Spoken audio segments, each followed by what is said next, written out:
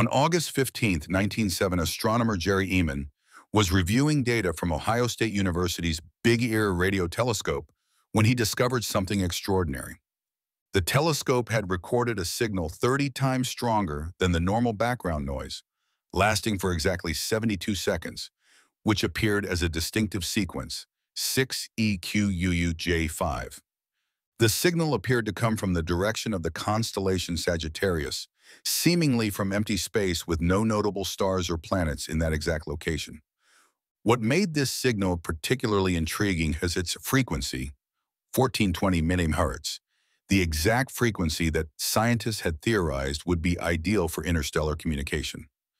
Despite decades of continuous monitoring and hundreds of repeated searches of the same region of space, the signal has never been detected again. Scientists debate whether the signal was evidence of extraterrestrial intelligence or simply a natural cosmic phenomenon we don't yet understand. Today, with far more advanced technology and numerous radio telescopes scanning the skies, we continue searching for an explanation or a repeat of the mysterious WOW signal. The WOW signal remains one of the strongest candidates for potential extraterrestrial communication ever detected, and continues to fascinate scientists and space enthusiasts alike. As we develop more sophisticated methods of searching the cosmos, the true nature of this mysterious signal may finally be revealed.